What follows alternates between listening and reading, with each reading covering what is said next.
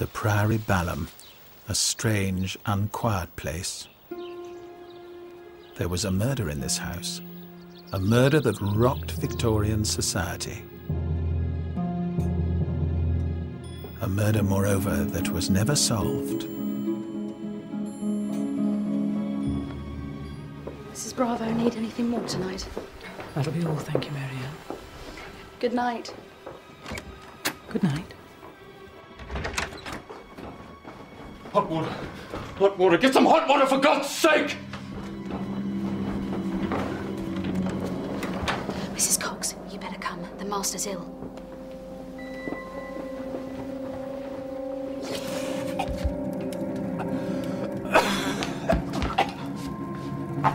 Hot water! Get some hot water! Should I wake Mrs. Bravo? No, get hot water and mustard quickly. Look at the fire. Will you hurry?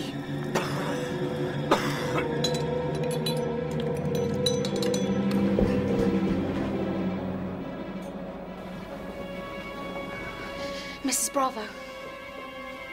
What's happened? Oh, my God. Charles, have you called a doctor? I'll call Dr. Harrison. Dr. Harrison's miles away. Row! Row! Fetch a local doctor! I don't care who, just fetch him at once!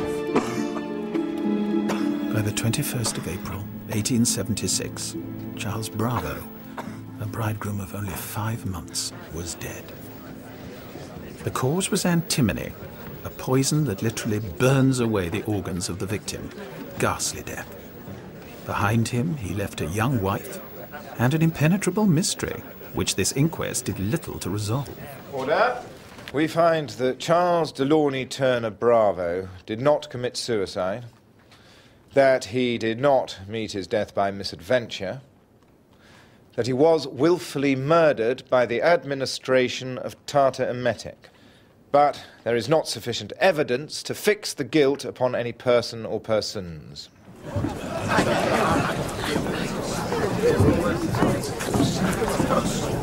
The revelations of life at the Priory had made the inquest the scandal of the age, and no wonder.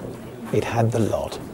Jealousy, money, sex in bucket loads, motives without number, hijinks in high society, just what the British love best. And at the centre of the storm, the reluctant star on whom the nation's eyes were fixed, was the beautiful, if tarnished, Florence Bravo. So who did kill Charles Bravo on that terrible night? Well, one thing we do know. By any standards, it was a most mysterious murder.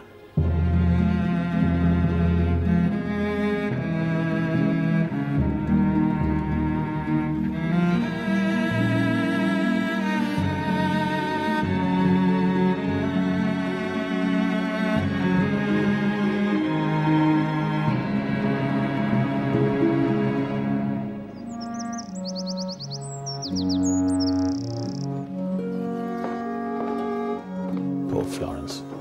When she'd first arrived in the leafy and fashionable suburb of Balham 5 years earlier, 5 years before those ghastly events, it had all been so different. She'd been full of hope, full of beans. Of course, she was a woman alone and she'd had her troubles, but she felt that she'd put them behind her, that this was a new beginning. That has to go into the dining room. And for heaven's sake, be careful.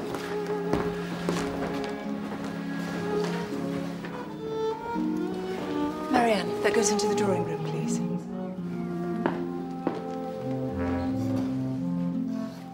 Florence Campbell was the favourite daughter of an Australian millionaire. She came to England as a child and she grew up here, at Buscott Park in Oxfordshire, one of England's great houses. In 1864, at the age of 19, Florence married Alexander Ricardo. She'd cracked it. She was inside the charmed circle of the aristocracy. Alas, her handsome prince proved a violent alcoholic, and before long he was whacking his young bride around the room. In 1871, Ricardo died suddenly in a hotel room in Cologne. He'd forgotten to change his will, and as his widow, Florence inherited everything. Overnight, she was rich and she was independent. It's good to see you settled, my dear. I am my own woman at last. Can you believe it, James? I feel like a bird set free from a cage. You'll be happy here. Country setting, within easy reach of the city, what could be better? Well, I'm quite sure I shall never be bored. Would you like a tour of the house? I'm quite proud of it, I assure you. And I feel in need of some praise. And you shall have it. Will you be all right on your own, Mrs. Cox? I'm a little tired, Dr. Gully. With your permission, I think I'll go to bed. Yes, of course. Though I must admit I'm so excited I doubt I shall sleep at all tonight.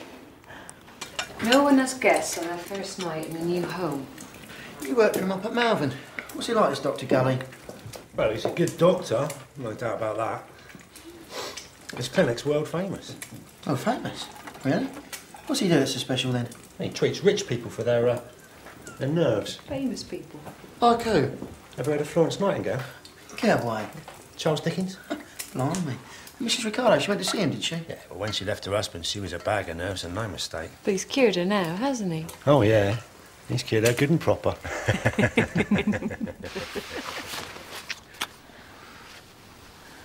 house is beautiful. Your taste is perfection. The proportions are exquisite. And the details, charming. I'm glad. I want you to enjoy what pleases me. They were breaking every rule in the book. He was 40 years older than her. He was married, although admittedly he was separated and his wife was in a lunatic asylum. Gully gave up his practice in Malvern, an enormous sacrifice because it was terribly successful, and moved to a house a few minutes' walk away. Pathetic, really. What is? Waiting for callers. No one will come. No one respectable, that is. Why not? Because someone caught them at it. Stark naked in the parlour when we were in Surrey. She thinks I don't know, but I do. The lady's maid there told me. Oh, Mrs. Ricardo's finished. He might as well move in. Mary-Ann Keeber, your dad. Why shouldn't he? He's got a key. What does she see in him? Imagine doing it with a man his age. Ugh, turns your stomach. Mary-Ann was telling the truth. During a house party in May 1872, the host came back from a walk unexpectedly to find Florence and Gully going at it, hammer and tongs, on the drawing-room sofa. Well, after the Ricardo breakup, it was too much. The story whizzed round London, and from that minute, although she'd never quite accepted, Florence was finished in society. Her friends wouldn't receive her, and nor would her parents.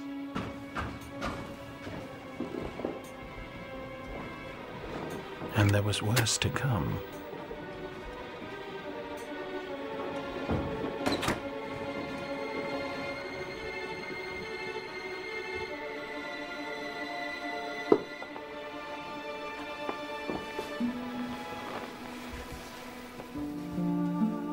It'll be all right. I'll take care of you.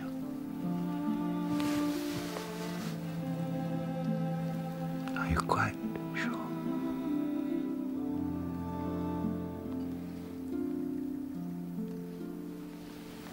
I'll give you something to lessen the pain.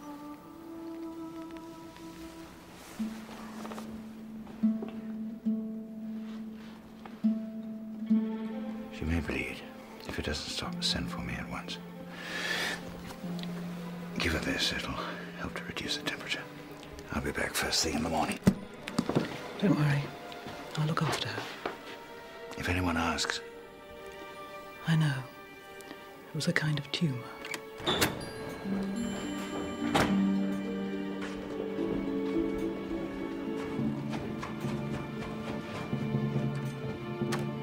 Never far from Florence's side was Mrs. Cox, the lady's companion she'd hired in a sad bid for respectability. Jane Cox cuts a rather mysterious figure in all this. Born in Jamaica of mixed blood, by the time she met Florence, she was a widow with 3 sons, and a failed attempt to open a school had left her with enormous debts. Florence was her saviour, and life at the Priory had rescued her from ruin. I've killed my baby. I've killed my baby, and now I have no one. That's not true.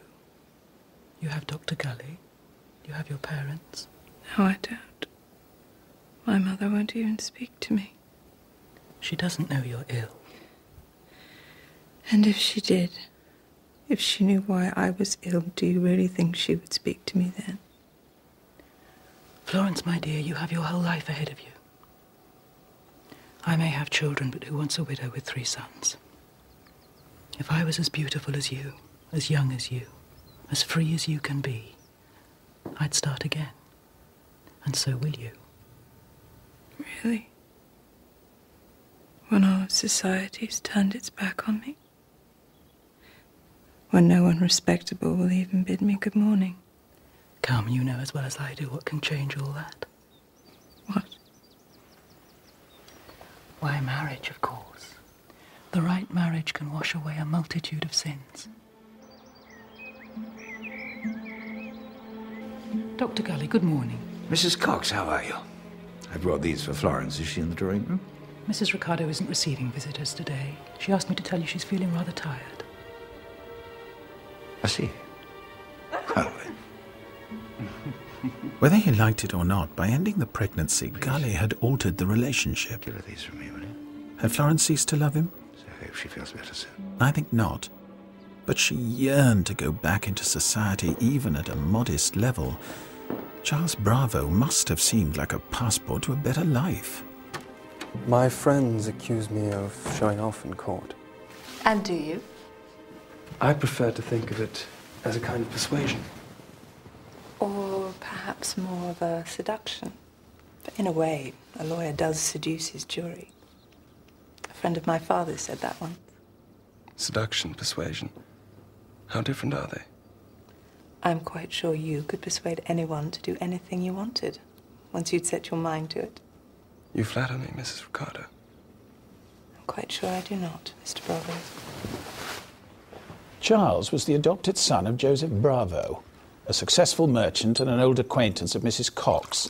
But he was beneath Florence in social rank, and she wouldn't have entertained the notion if she hadn't by this time been tainted. Then again, can you blame her?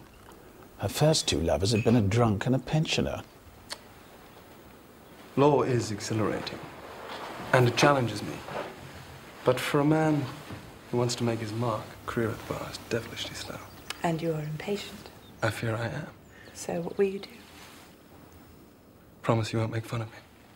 I promise I'll make fun very gently. Someday I mean to stand for election. Now I've shocked you with my ambition. No. I like a man with ambition. And I am not so easily shocked. There is another reason why I won't let myself get stuck where I am.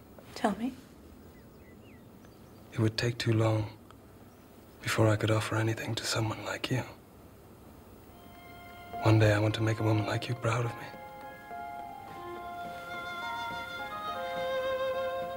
You don't have to. But if I don't tell him and we do marry, I'll always be afraid he'll find out. He'll have a power over me. But surely if he knows, he'll have that power anyway. The truth is I can't tell him and I can't not tell him. But why the rush? You only met him a few weeks ago. You don't have to decide now. Yes, I do. Why? I want my life to begin again. I want to be able to laugh and move among decent people. I want to live again. Very well. But if I was you, I wouldn't tell him. My mother gave me this. She grew it from a cutting. You love plants, don't you? I do. And animals. You keep a fine stable, Mrs. Ricardo. My father used to tease me that I would come back as a horse. Do you spend much time at Buscott? Not as much as I would wish. I am not welcome there. Oh. Mr. Bravo, yesterday you spoke of marriage.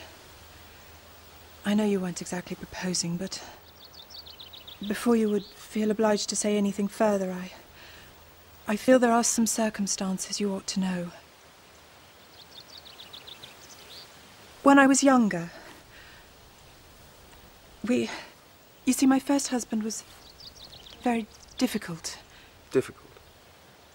And perhaps for that reason, after we had separated, I became very close with someone who had been a friend of my family's. Dr. Gully? Yes. I know he's important to you. I'm afraid I allowed an intimacy to occur which was unwise. I found that I was carrying his child. I lost the baby. And the relationship is and has been for some time quite different. If you should still wish to marry me, I feel that you must do so only in the full knowledge of what has happened in my life. And now I will leave you to think over what I have said.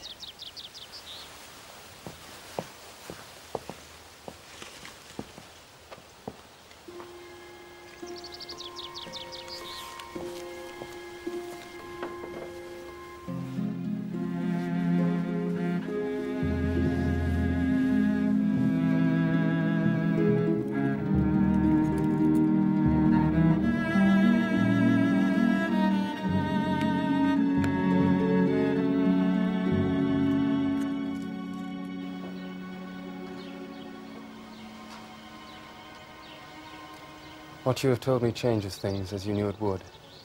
If we are to go forward now, there must be promises made. You will not see Dr. Gully again. Of course not. And no one else will know what you've told me.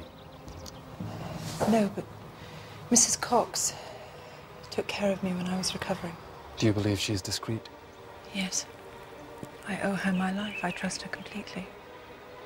Very well. Florence, I think I should tell you that I too have regrets. There is a woman in Maidenhead. She has a daughter. Your child? Yes, I support her. Do you still see them? Yes, but from now on I won't. I've told you this to even things out between us. I'm conscious of the trust you've placed in me. But I believe that a woman who has gone wrong once is unlikely to go wrong again.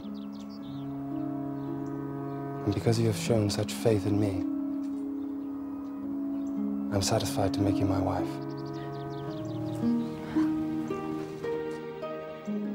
Charles may sound generous, displaying a tolerance ahead of his time, but don't be deceived. In that moral climate, no man would have been able simply to set aside an adulterous liaison, illicit pregnancy. Florence's real attraction was her money. We will never refer to these distasteful subjects. For us, the slate is clean. Is that clear? It is.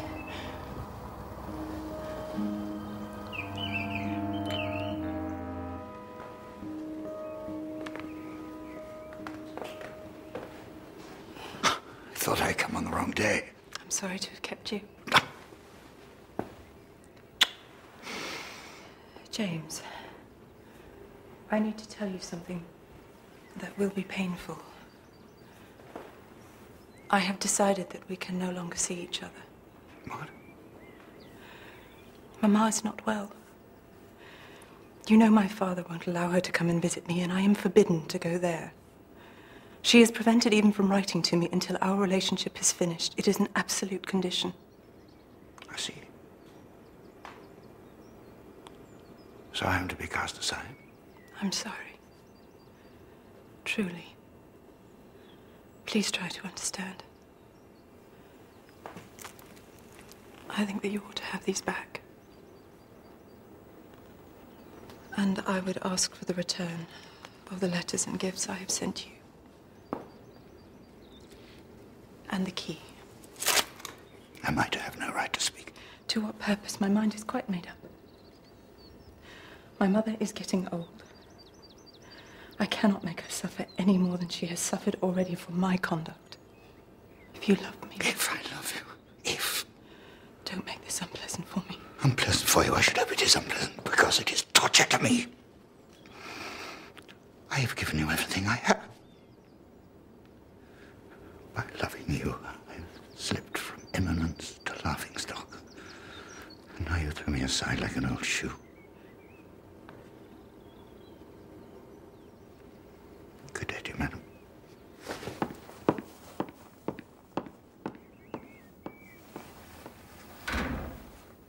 It is better this way.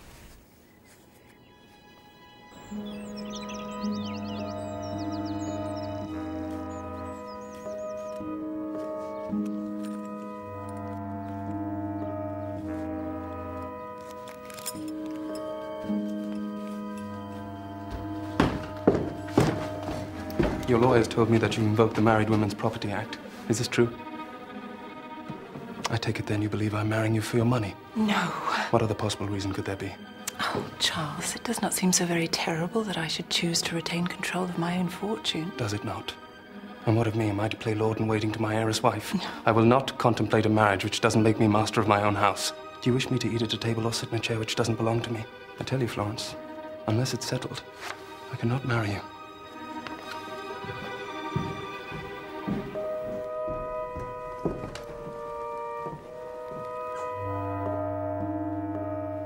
In all fairness, most Victorian men would have been incensed by Florence's decision to invoke the Married Women's Property Act. To start with, it was brand new. Less than 2 years earlier, her whole fortune would have passed to Charles automatically. Now she would hold on to it. And in those early years, the act was regarded much as we would think of a prenuptial agreement, an unpromising start to married life. No, Florence's decision was provocative, and it clearly indicates, well, to me anyway, that even at that stage, she didn't trust him. I didn't know who else to turn to. When is the wedding? December 7th. So soon? It is soon. Unless he carries out his threat to cancel everything. I'm sorry. It was cruel of me to ask you to help. I suppose it is hard to expect him to be a lodger in his own home. You think I should agree to it then? No, not entirely. Give him the lease on the house and the contents. Keep the capital in your own hands. He'll object, but he'll take it. If only I could understand the hurry. You haven't known him 2 months. Why not delay the wedding a little? Find out more about him. Test your own feelings. And then if you're sure... I don't think Charles believes in long engagements. No, by God, but he believes in short ones. Oh, my Florence. You know, there's nothing I wouldn't do to spare you pain. Now you must go. You'll be missed. Thank you, James.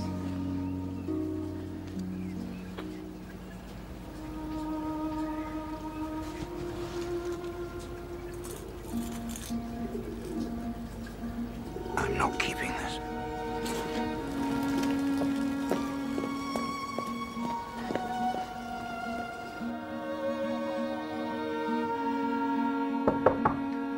Jane? Come in. Charles. I thought you'd gone. It's after 10 o'clock. I wanted to say thank you for letting me be master here. If you are content, then so am I. You could make me happier still. I'd be glad to try. I think you should prove to me that you love me more than Gully. I don't know what you mean. I think you do. Please, we said we would never speak of Dr. Gully. Give me what you gave him. Charles, what are you thinking? What should I think? You give yourself to an old married man, and not to me. How can I know I've chosen wisely? Charles.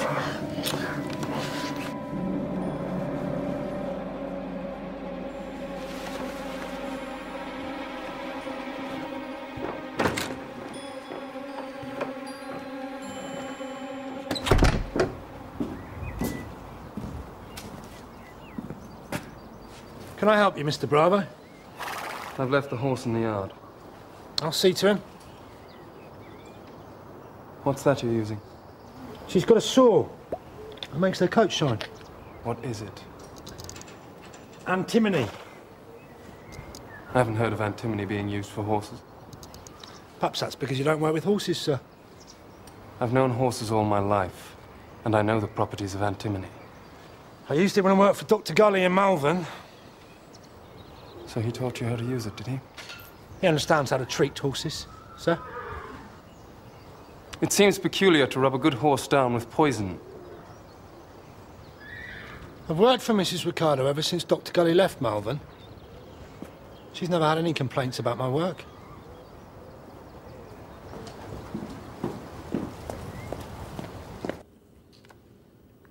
We've decided that you must seek employment elsewhere. What? What do you mean? I don't understand. It's not very difficult. You're no longer wanted. Why? Look, if it's about the antimony... It's nothing to do with your poisons. You're a clumsy man. You're a poor coachman. You're a drunk and insolent. I'm never drunk at work. You ran the carriage into a milk cart last week. The milk cart ran into me! You have a fortnight's wages, which is more than you deserve. I'll have to leave my home, and my wife is pregnant. Congratulations. You have 2 weeks. That'll be all.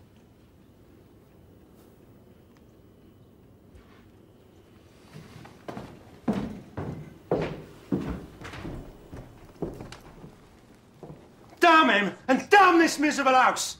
As for the wedding, she'll need a few stiff drinks before she goes to church. And he won't live 4 months after. You mark my words!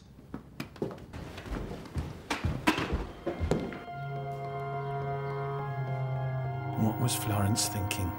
That her difficulties were solved?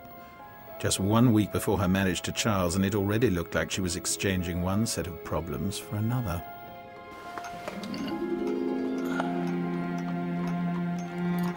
Yes, there are going to be a few changes round here. Yes, you must be a bit worried. Why should I be? Well, brides don't much feel the need of a companion, do they? Always there. Playing gooseberry. Oh, they're here. Here we are, home again. Oh, Jane, don't you look well? Have you had a nice rest away from all my fussing? I've missed you, both. But the change has done you good. Oh, dear Busket, it was so good to be home. This is your home. Charles loved it too, didn't he, dear? We were 20 at least for dinner every night. Very grand. It was grand fun. You can be sure of that. And your cousin quite stole the show.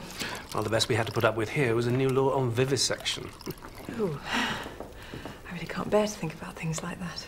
I suppose it's better than letting grave robbers hold medical research to ransom. Of course, if women ever get into medicine, then... What an appalling prospect.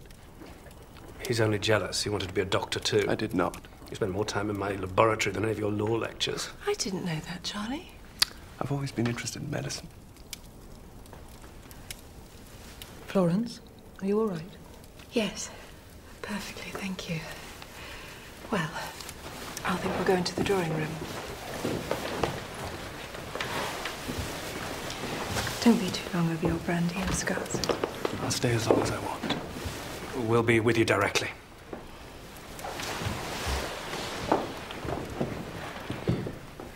I hope Mrs. Bravo is really all right. She's as right as any woman in her condition. In her condition? My son and heir is on his way. At least we're almost sure he is. That's a very rapid development. Congratulations. You must come back in daylight. I want to show you around my little kingdom.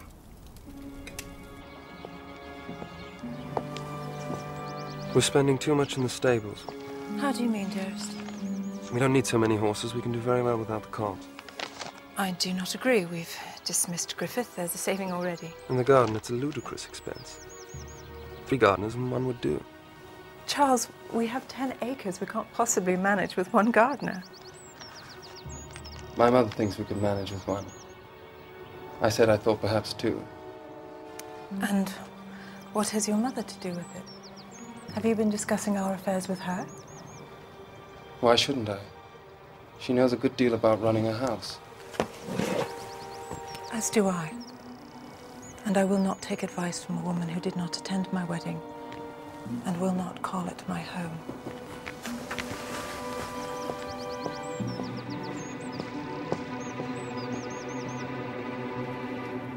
One horse, 1 gardener. You want dress soon, I suppose. Oh, it's absurd. His father was always very careful with money. But I live within my income. I always have. I won't be told how to spend my own money, least of all by his mother. Mrs. Cox, good evening. Good evening, Mr. Bravo. I'll be with you in a moment, Jane.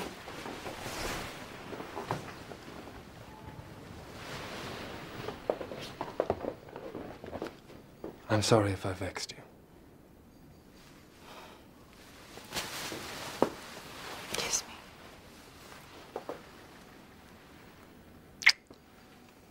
My darling wife. But Charlie, I am used to running things myself. You must allow me. Florence. Florence, what is it? Get Jane. Get help. Please, hurry. He's lost the baby. I've got to make up the bed in the spare room for the master. What are we supposed to do about those? I'll leave him here and deal with them later.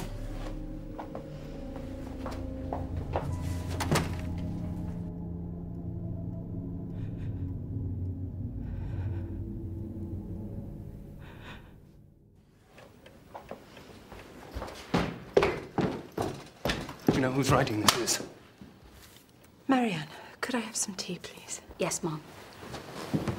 No, I don't recognize it. Are you sure? Quite sure. What is it? Doesn't it say who it's from? It's from someone who says I only married you for your money. What? Read it yourself. Oh, this is awful. It's a vile, cowardly piece of work, and I know who wrote it. Who? Isn't it obvious? I reckon it's George Griffiths. You heard him when he was dismissed. You know what he's like. Well, Griffiths has got a temper on him, no doubt about that. And he's the sort to bear a grudge. I knew we hadn't heard the last of him. If Nibs thinks it's the doctor. Dr. Gully? He wouldn't do a thing like that. Oh, I'm not saying he would or he wouldn't. When all's said and done, he got there first, didn't he?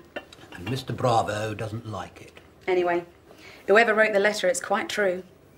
We know who pays the pipe around here. And that's another thing his lordship doesn't like. Mrs. Cox will sleep in her own room tonight. I'll bid you good night, then. Good night, Jane.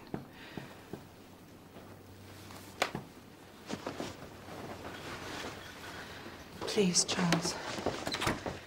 It's too soon. I'm not ready. Sleep here if you must. Don't make such a fuss about everything. It's my fault I've been too patient with you. Now come here. No.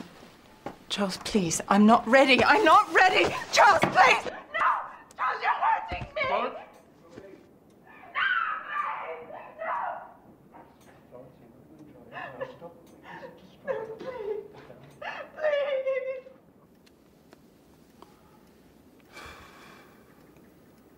You know, I don't think Mrs. Cox is helping you, dearest. You seem more nervous than ever when she's with you. I need Jane. I don't know what I'd do without her. Then let's find out. My mother says if we release Mrs. Cox and get rid of the Cobbs, we'll save £400 a year straight away. Perhaps in future your mother would be kind enough to discuss her ideas with me. She's very busy.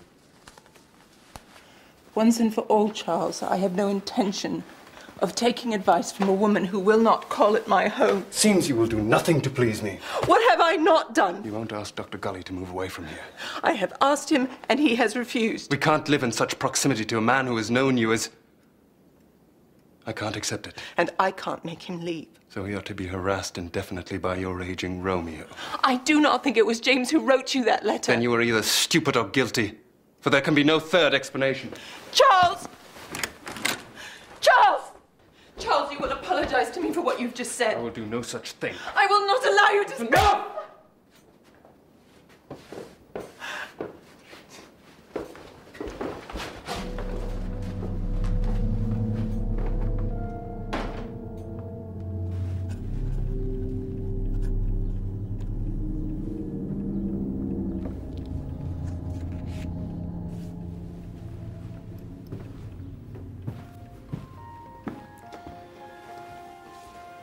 Looking back on the 10 weeks of our marriage, 10 weeks, what an indictment.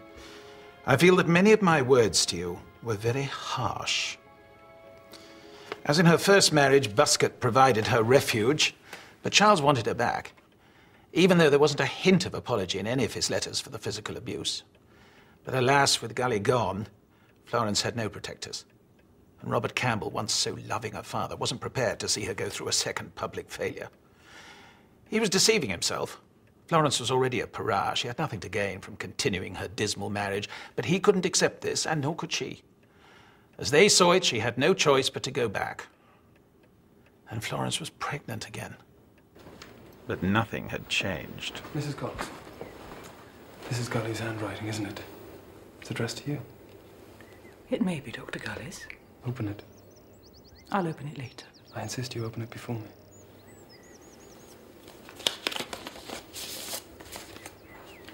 I believe it is a prescription for Jamaica fever. When did you see Gully? We met by chance at Balham railway station. We were waiting for the same train. You spoke to him? Yes. What did you talk about? I said that I might have to visit my aunt in Jamaica who is unwell, and that I might need a prescription. He said that he would send me one. Did you arrange the meeting? No. And that's all that was said? Mr. Bravo, you are not in a court of law now, and I am not under investigation. Please give me my letter. I don't want you to see him again. I don't want him anywhere near this house or anyone who lives in it. Do you understand? Have I made myself clear? As crystal. Charles! Jane! Help me! Another miscarriage, another blow to Florence's health, and the chance of ever bearing a living child receding, all of which must have made Charles's incessant demands intolerable. But as his own cousin Royce Bell once said, Charles Bravo was a man of very little sentiment. How is she sleeping? Not well. She's been very low since it happened. She can't seem to pick up this time. Even before the miscarriage, she was getting terrible headaches. She says her back is painful too. She says she feels sick all the time, which she never used to before. What can we do, Doctor? I'll give it some thought. If I wanted to send something to you, how should I do it? Don't send it here. Where then? My house in Notting Hill. I'll go there tomorrow. What did Royce say? Only that you're doing very well. And there's absolutely no reason why you wouldn't be able to bear a child. You just need some rest. Let me get you some more water.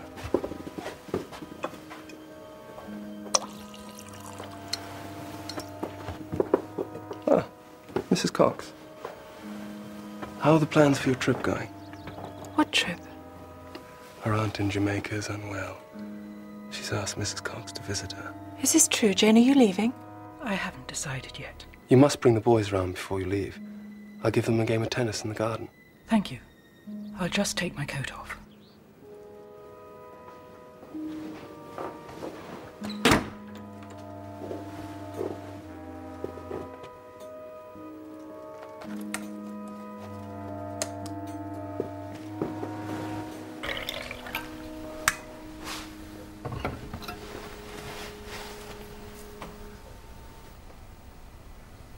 Florence said you were bringing her some masala. I'm going up anyway. I thought I could take it for you. How thoughtful. Mrs. Cox, has it ever occurred to you that Florence may be drinking too much wine? She's had a lot to put up with lately. I was talking to Royce the other day. He came to see her, you know. Yes? He was telling me there are ways of curbing a person's craving for alcohol. I thought I might talk to him about it. Do you think that's a good idea? I don't see what harm it would do. I know I can trust you not to say anything to Florence. I should hate to alarm her. Mrs. Cox gets £80 a year. Are you sure? I'll bet it's not far short. And when you think he got rid of George Griffiths and he did a real job. Marianne, don't have work to do. You better look sharp the way things are going round here. Don't you worry about me, Mr. Rowe. Not as long as Mrs. Cox is still here. Master's sick of her, and so he should be. Sleeping with his wife, eating at his table. Everywhere he turns, there she is, watching and waiting like a great big spider. And I heard him say it's not up to him to pay for her sons. Get on with your work, Marianne. Just as you wish, Mrs. Cox.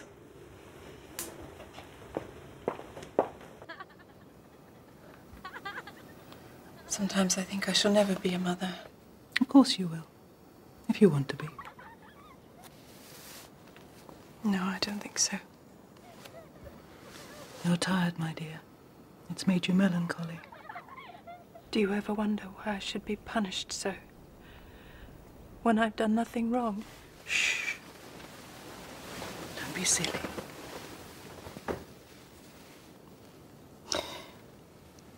Have you thought any more about your trip to Jamaica? Not yet. If I do go, it won't be for so very long. What if Charles won't let you back? Oh, I'm frightened, Jane. I don't know what I'd do without you. Nonsense. You'll manage perfectly. Nothing is perfect in this house.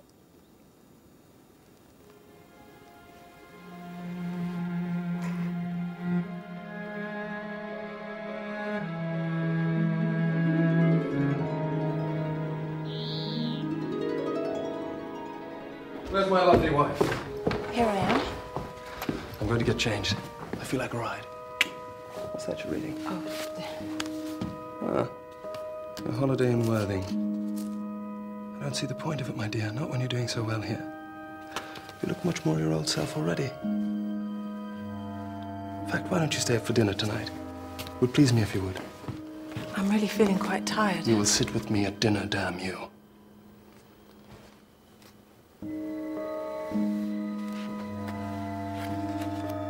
Saddle Cremorne, would you, George? You best take the other one, sir. Cremorne's a bit frisky today. I said saddle Cremorne. There'll be another place needed for dinner. Oh? The mistress is staying up. No, she isn't. She said she'll have a tray in her room. That was before he came home. Well, he's a fool. She fainted again this morning. There'll be no patter of tiny feet if she doesn't get her health back. Marianne, will you spare us your philosophy and lay another place at the table?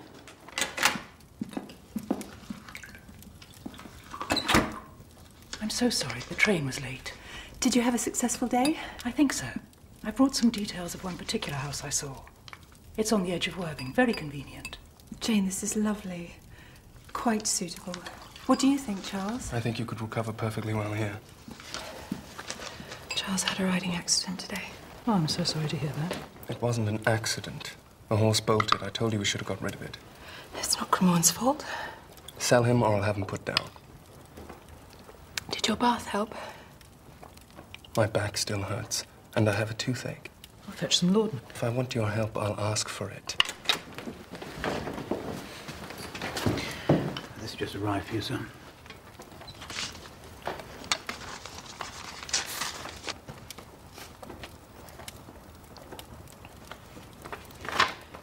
Who's it from? The governor. He's written me a shirty letter. Your father has. Damn it all, he's opened a letter meant for me. I'm sure it was a mistake. Will you kindly keep your opinions to yourself, Mrs. Cox? It's enough that my father and my wife give me no respect. You at least should know your place. Perhaps he just wants you to ask his advice more It's often. intolerable. First you and now my father. I don't know what you mean. I mean, Florence, that I will be master of my own affairs. You're not well. Why don't you go to bed? I'll go to bed when I want to and not before.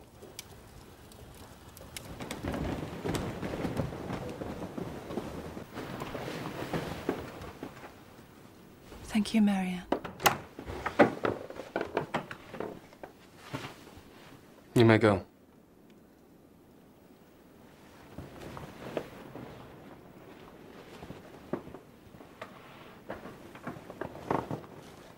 You've already drunk a bottle of wine this evening, and now you've sent for more. It'll help me sleep. I've asked Jane to stay with me tonight. I'm a little bit tired after my first day up. Very well. Have it your own way. I shouldn't wonder if you killed your baby with alcohol poisoning.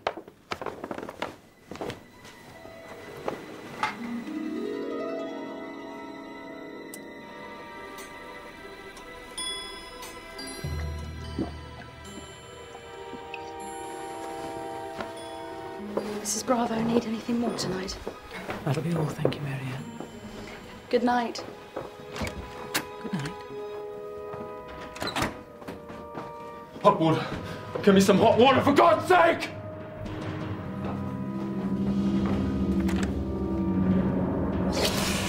Row! Fetch a local doctor! I don't care who, just fetch him at once! Did you hear me? Row, get a doctor. Mrs. Cox has sent for Dr. Harris. He's miles away. Get someone local, anyone, I don't care who, but hurry. And send to London for Dr. Royce Bell. Take it all to be washed. I want the bath emptied and fresh water in the jug.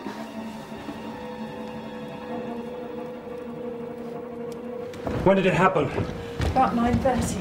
Charlie, can you hear me? What have you taken, Charlie? He told me he had taken poison. When?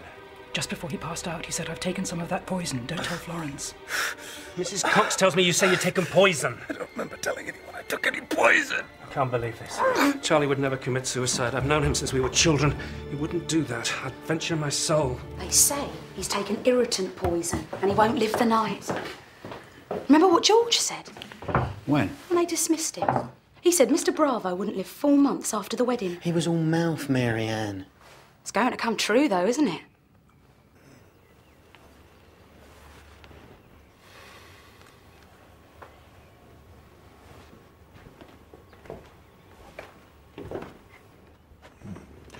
Has a sample been taken of the vomit on the roof? No.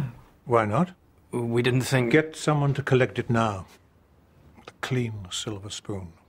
It'll be needed for analysis. Of course. Did he say anything to you? He said he had taken poison. But he didn't say what? What exactly did he say? I have taken poison. Don't tell Florence.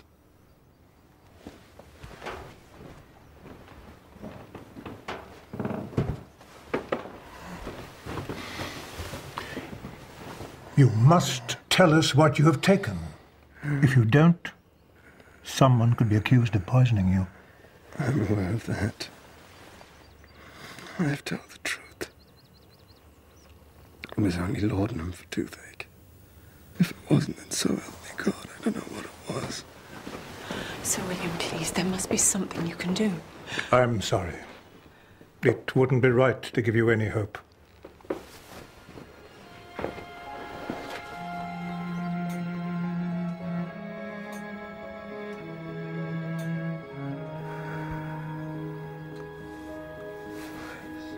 Yes, Charlie. Could you read some prayers for me, please? Would you like to see the rector? No. All right. It's all right, Charlie. It's all right. Our Father, who art in heaven, hallowed be thy name. Thy kingdom come. Thy will be done. Charlie.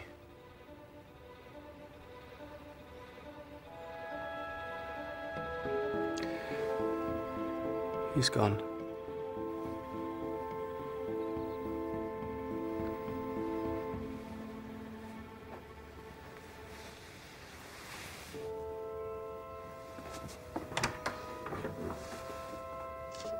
The police arrived, but there wasn't much experience of detection in those early years, and no doubt important clues were lost or overlooked.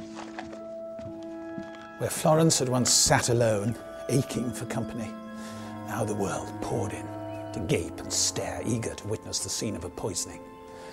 An inquest established that the substance used was antimony. It had probably been put into Charles's water jug. Mrs. Cox testified that he committed suicide, and the whole thing might have ended there, but for the Bravo family, who insisted on a second inquest. The question was, who poisoned the water? Was it suicide, as Mrs. Cox suggested? Or was it murder, as the nation believed? In essence, there were 4 candidates for the role of murderer. George Griffiths, the coachman, came in for some discomfort for 2 reasons. The first was because he did use antimony in his work. But the second, of course, was because he'd made that extraordinary statement about Charles not living above 4 months beyond the wedding.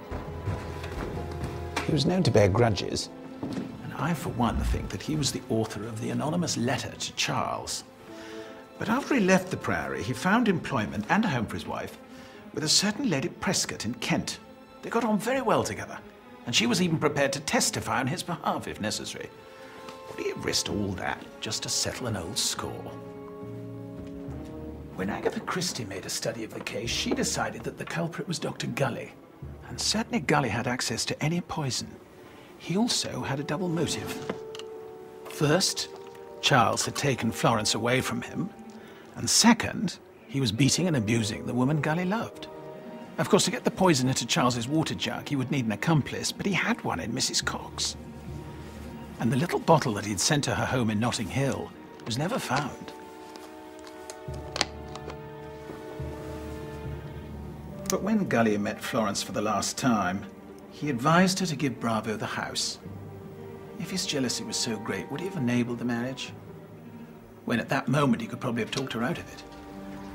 Isn't that proof, really, that he'd come to terms with her decision? I'm not keeping this. James Gully was a kind, good man who devoted his life to helping others. but it seems to me to be quite against his nature to kill. As the case rumbled on, the London mob chose Mrs. Cox as chief suspect. Her name appeared in music hall songs and jokes.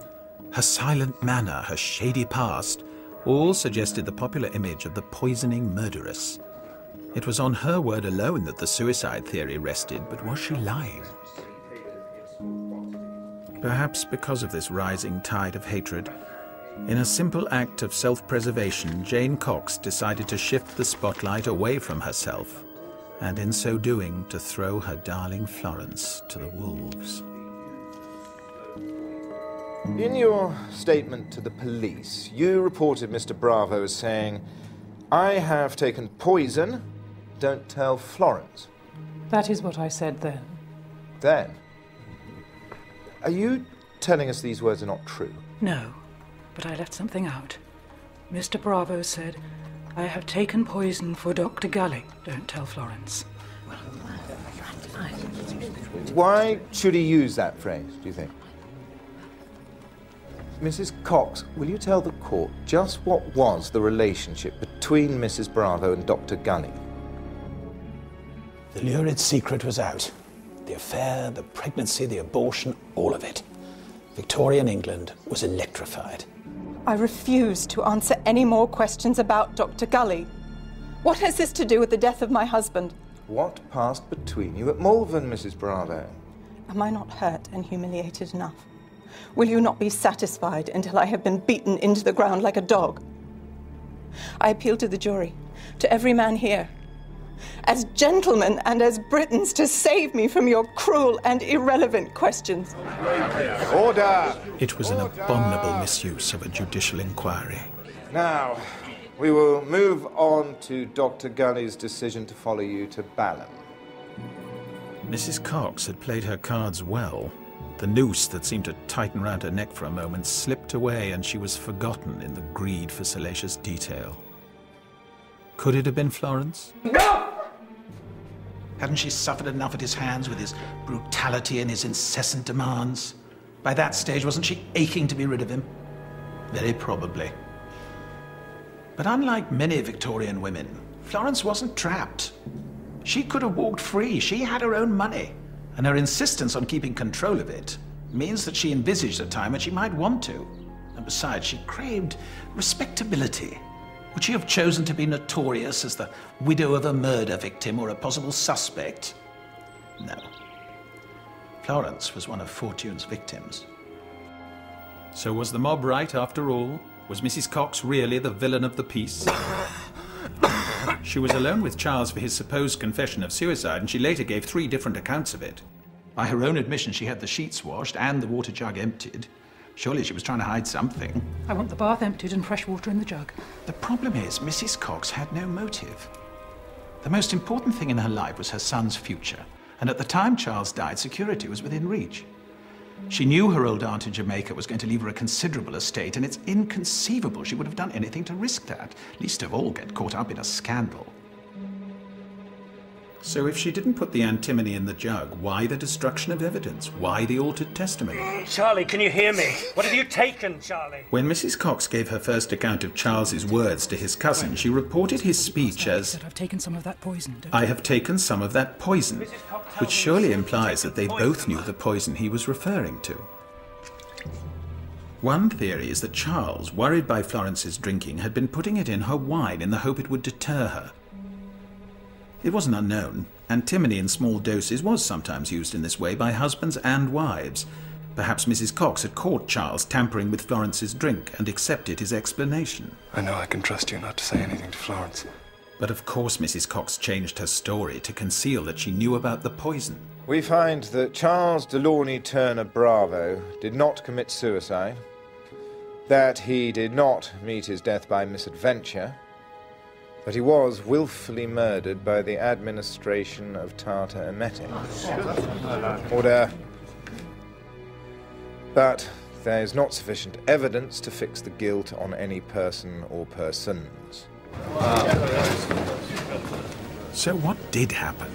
Who did kill Charles Bravo? Well, we know 2 things about Charles's death.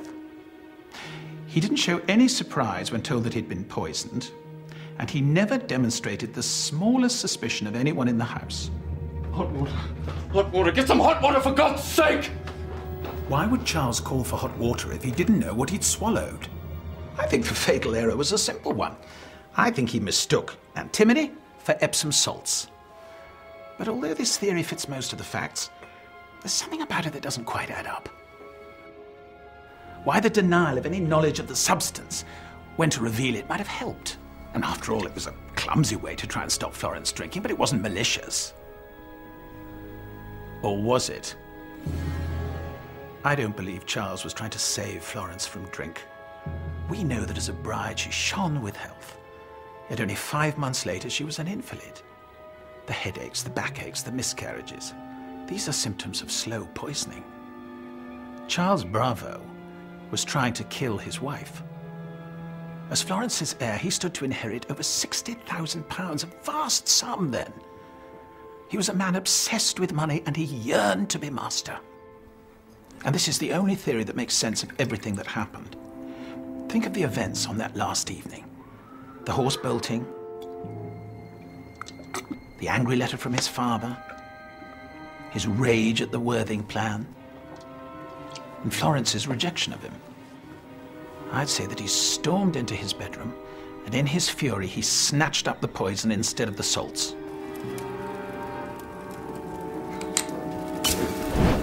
Remember the flaring fire? I suggest that he flung the rest of the antimony into the flames to destroy the evidence. The irony can't have been quite lost on him. His careful plans for murder had resulted in his own death. And yet he had killed Florence after all. Killed her and those dear to her. The family was ruined. They soon left England forever. Gully lived on, but shunned by those who'd once honoured him, while Florence didn't long survive the scandal. 18 months later, she was dead, alone and unlamented. She died of drink at the age of 33. The priory is still standing. Shorn now of Florence's gardens and stables and fields, of course, but an impressive enough witness to the tragedy. The Bravo tale is a tangled one, and time's made a cloak of mystery around it that's hard to pull aside. But even so, of one thing I am certain. Charles Bravo killed Charles Bravo.